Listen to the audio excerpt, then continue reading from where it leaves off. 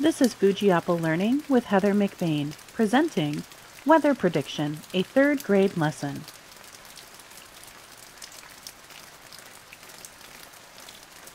At the end of this lesson, there will be a 10-question quiz. You will need to get at least 8 of the 10 questions correct to pass the quiz.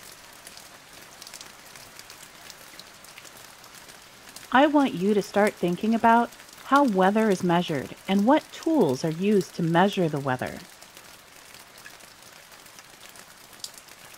The weather tools that we are going to be talking about are the thermometer, barometer, rain gauge, wind vane, hygrometer, weather balloon, weather satellites, and weather maps. That's a lot of tools. I wonder how many of them you already know. This tool is called a thermometer, and it measures the temperature of the air. Usually, thermometers contain a liquid such as mercury or alcohol. When the air around the tube gets warmer, the liquid expands and moves towards the top of the tube. And when the air gets colder, the liquid shrinks and goes down to the bottom of the tube. This is a barometer, and it measures air pressure. The very first barometer was built by an Italian scientist named Torricelli. The air pressure can tell you what type of weather you will be having.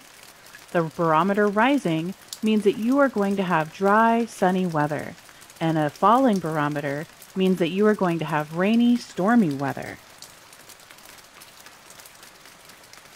This is a rain gauge, and it is a fun tool that measures the amount of rain that has fallen over a certain amount of time. You can make one of these at home by taping a ruler to the outside of a clear glass and measuring how many inches of rain collect in the glass in an hour or longer. This is a weather vane, and it can tell you which direction the wind is blowing. The first known weather vane was created by Greek astronomer Andronicus. That weather vane sat on top of the Tower of Winds in Athens, and it was made from bronze. This is a hygrometer, and it measures how much water vapor is in the air, which is the humidity level. The first hygrometer was built by Leonardo da Vinci in the 1400s. These are weather balloons, and they measure weather conditions that are high in the atmosphere. The first weather balloons were used in France in 1892. These are weather satellites. They take pictures and keep track of large air movements and storm systems.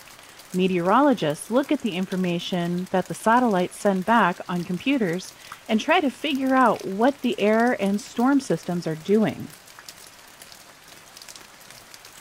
These are weather maps, and I know that you have likely seen them on TV or the internet before. They show us information like predicted temperatures, storms, humidity, wind direction and speed, and air pressure. Although a weather map is a tool, it is created by using all of the other tools that we just talked about. Meteorologists are one of the many special types of scientists who record patterns of weather and use that information to make predictions about what type of weather may come next. The weather can be tricky, and they are not always right, but they are right most of the time. What will your weather be like tomorrow? Do you remember what the weather has been like over the last couple of days or the last week? Write down what you can remember and make a guess about what the weather will be like tomorrow, and see if you have what it takes to be a weather scientist.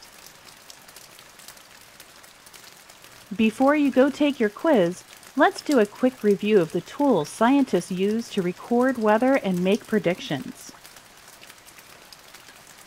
Thermometers measure heat. Barometers measure air. Rain gauges measure how much rain fell. Wind vanes tell us which direction the wind is blowing. Hygrometers measure how humid it is or how much water is in the air. Weather balloons collect information about the weather in the atmosphere. Weather satellites take pictures and track air and storm movements. Weather maps are made by using the data collected by these tools that is interpreted by a meteorologist. Meteorologists are a type of weather scientist.